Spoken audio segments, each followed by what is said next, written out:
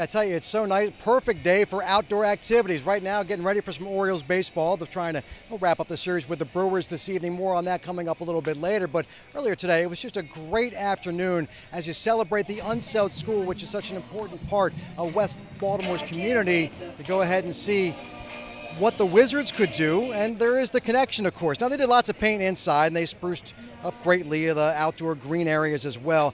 See, the Unselds School opened in 1978 by Wes Unselds Sr. and his wife, Connie.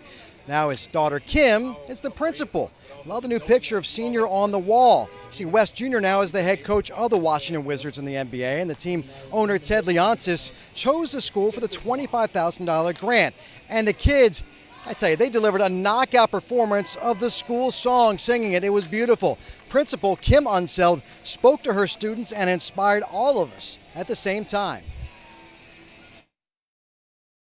You are surrounded by individuals who are investing not only in your future, but they're investing in theirs through you.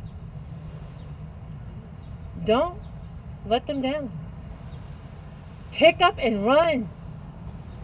Soar.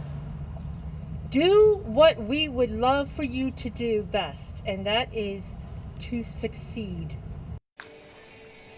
And those kids and those children stood there all throughout the presentation, didn't make a peep. They were spectacular, then got up and sang their hearts out. It was beautiful, so nice to see that school getting some improvements indeed.